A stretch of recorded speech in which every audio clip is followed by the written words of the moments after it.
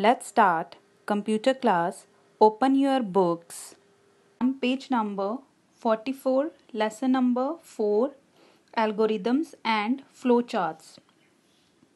In the previous class, we have discussed characteristics of an algorithm with an example. Today we will discuss algorithm to calculate sum and average of three numbers. Let's discuss the objectives. Its main objective is to solve mathematical problems. Now, before we start, we should know input and output concept. We have the input in the form of the data, and then we'll send it for processing, and after processing we will get information in the form of the output. We can see real life examples also that resembles input and output concept.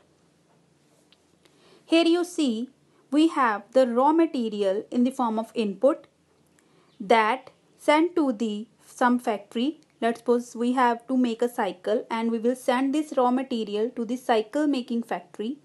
After processing we will get the final product in the form of output. In the similar way, we have the data that we send to the computer for processing. After processing, we will get the output in the form of information.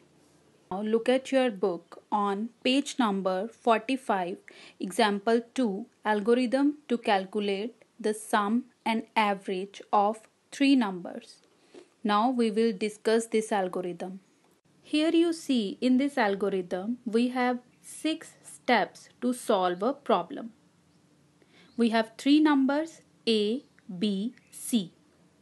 We have to find the sum of these three numbers and average of these three numbers. So let's start with the step 1.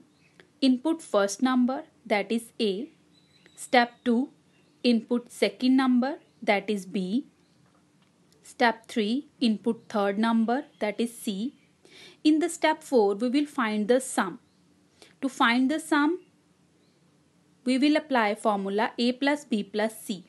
So the step will be find the sum of three numbers A plus B plus C.